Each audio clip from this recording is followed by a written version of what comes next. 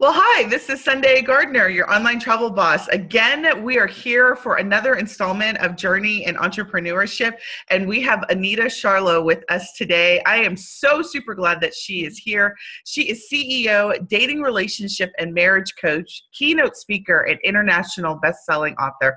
How are you doing, Anita? I am well. Thank you. Thank you so much for having me. I am so glad to have you. And Anita is going to be continuing with us as we all throughout this week have talked with amazing women about their journey in entrepreneurship. And so if you've been participating all week, and as you know, if you like what you're hearing, please do not forget to share this out and let your friends and family know about how amazing it is to be an entrepreneur and hear the stories that we're going through this week. All right. So Anita, let's get started. I am so glad that you were able to join us because you have got the tea for us. So tell me how long you've been an entrepreneur. I've been an entrepreneur since 1999. Oh, wow. Okay. Yeah. All right. So tell me, what was the catalyst or the thing that made you decide to jump into entrepreneurship? Sure. So I am what we call the entrepreneur that has one foot in and one foot out. And I've been doing that, for quite some time. The reason why I became an entrepreneur was because I decided when I walked away from my marriage. I was married previously, and that marriage was very abusive.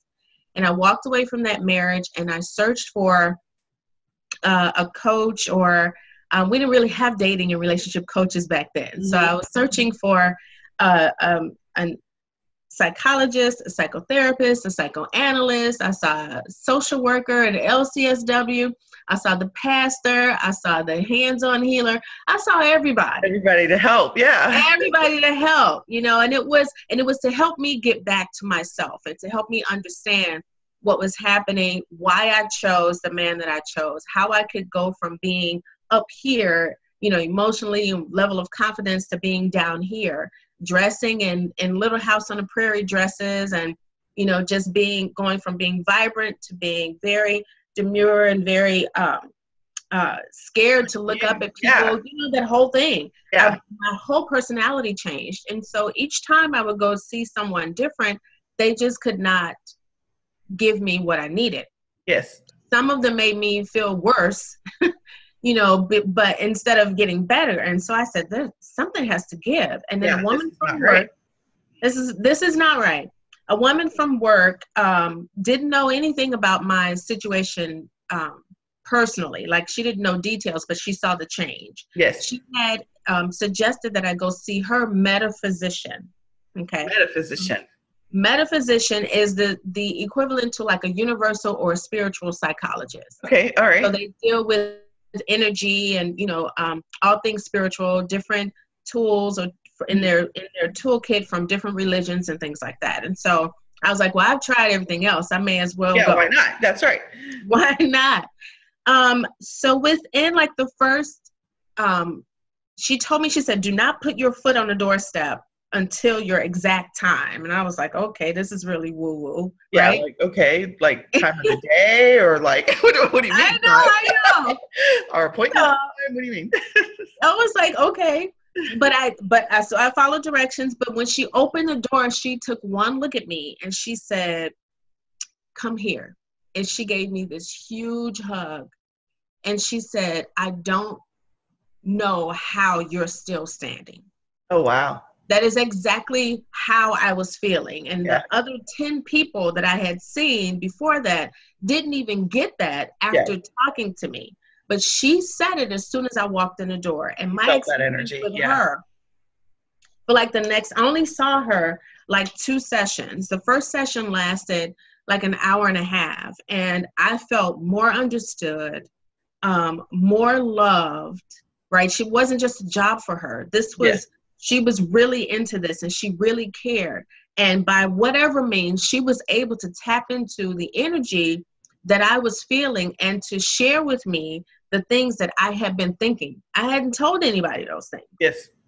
So that was like an eye-opener for me. And we discovered that, of course, I was angry. I had been married this man, and here he stood in front of my family and God, and promise to love, honor, and cherish, but this is the same man that laid his hands on me, right? Yes. So she said, I want you to come back whenever you're ready. She said, a lot of my clients, aren't able to do this right away. And even if it's a couple of years later, just come to me. And she's like, you need to do a rage work session. You need to get that aggression out. I was like, I don't have time to wait a couple of years. We need to get this done now. Like, I need this now. Yeah. I need this now. And so I went the next month, went through the rage work session, and then my life started to turn around after that. Okay. Because of my experience with her, working with her inspired me to get my very own degree in metaphysics. So I have a bachelor's in metaphysics.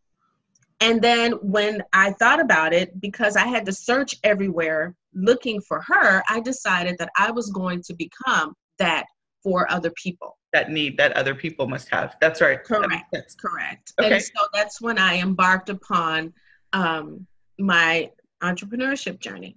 Okay, well, that is great in terms of you had a major, experience yourself, and you had a journey on finding someone that then led you to where you are. So, you said 1999? Nine.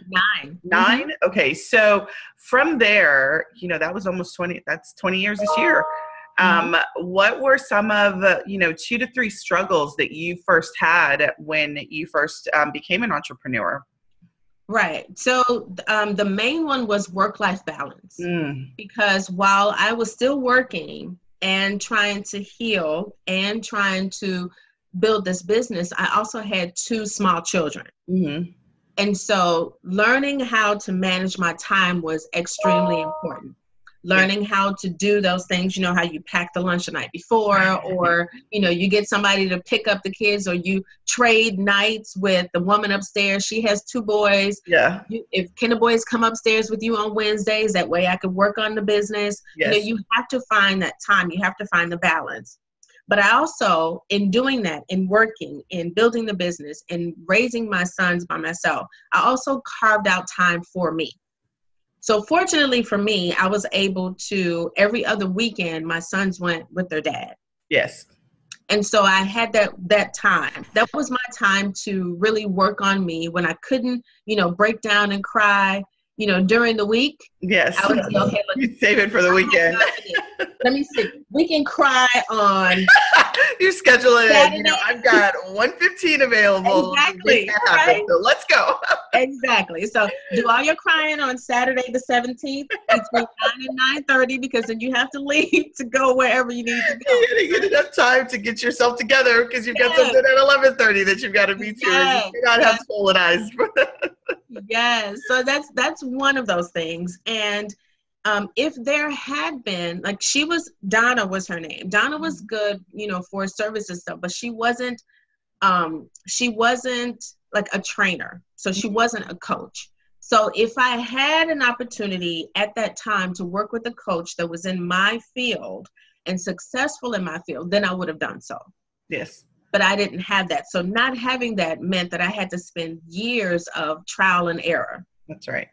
Years of spending money, wasting money with different programs and different coaches that were not even where I was at the time. You pay all this money because they say they look good on the internet, on the web page. Then you get in the program and you're like, girl, I could have taught this class.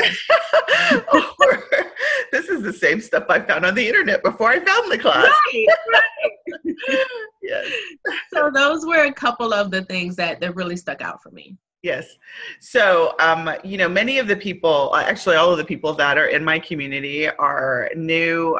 They're either new entrepreneurs or they've jumped and they're looking to try and, make their business better. And all of my community are people who are interested in the travel area, but a lot of them are in the same position that you were, which is they were working a job and then they're working on their business part-time. Or getting ready to start. And so the work-life balance that you mentioned is super important. And then also, going through the trial and error, and that's big for a lot of us. What are some of the things that you would recommend for somebody who is right there on the verge of jumping? What would you tell them to do? Like, what would be some tips or recommendations you'd have for the person just about to jump? They haven't done it, but they're thinking about it. Yeah. Well, one, you have to study the industry. You have to, one, figure out what you want to do. That's the first thing. And then you have to study the industry enough. Watch the people who are already in the industry and are doing well. And then if you can, listen to, my thing is I like to listen to a lot of other coaches. I like to read books written by other coaches, because sometimes you may think you want to be a part of something, but then when you get into it, you're like, I don't know. I'm all right. It's good. Nope, I'm good. I'm So good. you need to, do your research first. You need to understand the industry. And then, you need to, once you understand the industry, you need to understand what it's going to take in order to start. What time is going to be required, what financial commitments are going to be required. And then if you need to plan accordingly. Don't just jump without a parachute completely, right? You need to have some sort of idea of what you're jumping into. You definitely need to have a coach that is successful in the industry that you plan to go into. Even if you don't stay in that industry, going with a coach that that understands the industry and that is doing well in that industry, that coach is going to give you the ins and outs. And you can then determine whether or not this is something that you want to do, or if it is, what part of your life are you going to have to make some adjustments in order to make this happen? That's perfect. Yep. And then, the last thing I want to say is don't expect your friends and family to be where your source of income comes from in this business. Yes. Source of income or motivation, for that matter. Correct. Correct. People think they're helping you. Oh, why don't you wait? Or, oh, I don't know if you want to do that. I know so many people who have done that and have not, been successful. Yeah, I think you would be better served at something else. I think you need to mind your business. Amen to that. Those will be the famous last words. I think you need to mind your own business. Mind your business. Yes. If this is something that is on your heart, whatever it is, then you go for it, and you can always change your mind. You can always change directions. But don't let the naysayers and the people who refuse to, out of fear or out of comfort, keep you from doing what it is you feel you want and you need to do. Absolutely. Because you never want to show up like 20 years later, or people always say this, but it's so true. I hear people get to, the certain part of their life, especially now since I'm 53, people now are like, oh my God, I wish I would have say that. You just make me so excited, because I hope to look just as half as beautiful as you do at 53. Oh, so I just love that. Right again, I'm 53, because I'm like, you give me so much inspiration. I've got 8 years to get there. So. Yes, honey. It's no BS, right? You do. I got this way by, and we're taking a sidebar now, but I'm gonna go ahead and put it out there because maybe somebody else needs to hear it. I got this way by getting really clear on what I wanted in life. And it's important. Really clear on what I wanted. And then forgiving myself for the things that I didn't do and the things that I did do. That's powerful. And then giving myself permission to have what I wanted, no matter what that looked like. That is great. Realizing that what I do ain't nobody else's spiritual business. That's right. And so you said somebody does need to hear that. And I'm sure there is someone out there who's listening, and they need to hear exactly that. Don't be afraid to do exactly what it is that you believe is for you to do, whatever that may be. And it is no one's spiritual business or physical business or any other business as it relates to that. So that's good stuff. Okay. So let's talk about your business and what you do in your business and how, because the great thing is, every one of us is in some sort of relationship, right? Either romantic or non-romantic. Tell us about you and your business. Well, in my business, I am a dating, relationship, and marriage coach. However, that tends to include life coach as well, right? Because you can't be in relationships, any sort of relationships, and not have life step in every now and then, right? And interrupt it or whatever. Yes. And so my passion, because of my previous life, the life with first marriage, is teaching women how to heal their hearts, build healthy, authentic relationships, and even mend their marriages. by using spiritual and practical concepts. So I do that through, writing books. I do that through Facebook Lives, through workshops. I have a Relationship ArchitectAcademy is my online dating, marriage, and relationship school that I have, which, has a monthly membership there as well. So there are different classes there that you can take. Currently in the process of rebranding to separate it out for single and committed. I don't want to say married is great and I'm married, but sometimes people are committed life partners and there is no marriage. So I don't want them to feel excluded. So it's single or committed, right? Okay. And then, lately, what I've decided or what I realized is that the biggest group of women who are single and just can't seem to figure it out are professional women, right? Women who are not willing to, and they shouldn't have to, and they don't if they know what to do.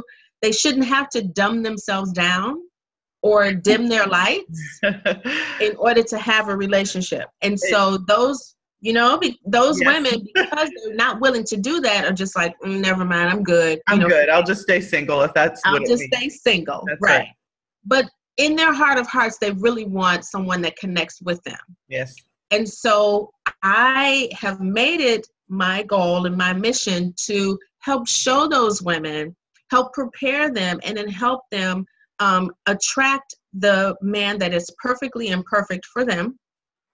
The man that will be a complement to their life, not a complication. Right? I love that.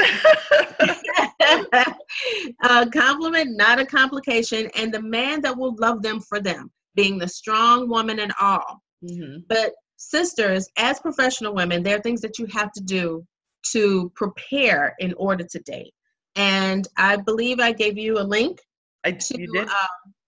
Where they can download 10 tips. Up or below. To help them prepare to open up their hearts and their lives to date again. Because we don't realize that it's not just me saying, okay, I'm open. But if you haven't made room in your life for a partner, then there's no room for that partner to come in.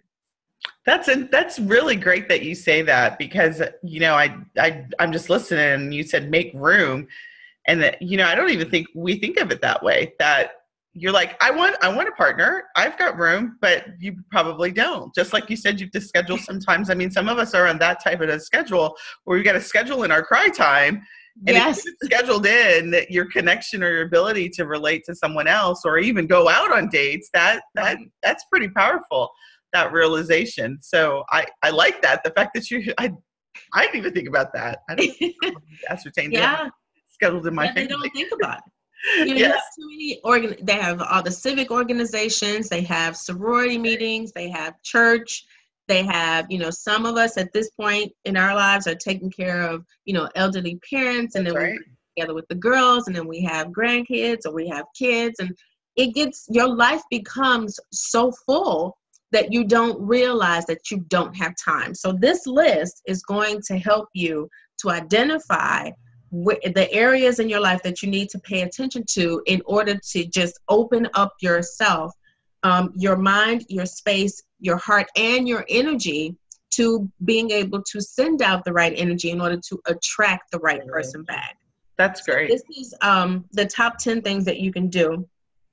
And then I also do 90-minute sessions, and I have 8 and 12-week programs. Okay. So for your guests and your viewers today, I'm offering a 25% discount on the 90-minute sessions. That's awesome. Thank you. So you're welcome. And so I'll give you, I think I've provided you with the link, but I'll give you the coupon code now. Okay. The coupon code is Sunday Rocks. All capital letters. All capital letters. And that's open. That's going to be open until the end of July. Awesome. That's great. Anita, that is amazing. I thank you for giving our community that, because, what I can tell you just as an entrepreneur myself, and having been in this game for quite a while, is that work-life balance and your desire to be so successful, oftentimes you do sacrifice your relationships. And when it's all said and done, you need to pay attention to that, because you don't want to be successful and you look around and you either damaged relationships, and you have done, but you're, sitting on top of this empire by yourself. So I think having relationships, we had a financial person too. So I think relationships and finances are like the number 2 important things in your life, in addition to doing what it is that you're called to do. So I appreciate that for our community. So thank you so much for sharing your journey with us, and then also sharing your gifts with us. To get in contact with Anita, all of her information is, I believe it's above, as long as I've been doing this, I should figure out where Facebook puts the link. But depending on where you're watching this, it'll be above or it'll be below in the description. And either way, you'll be able to get in contact with Anita. You also get access to her 10 things that you can do. And then also I'll include the coupon code, which will be available, which is Sunday Rocks, until the end of July. So Anita, it's been great having you on. I really appreciate your time today. My pleasure. Thanks again for having me. You're welcome. Have a great day. Okay, you too.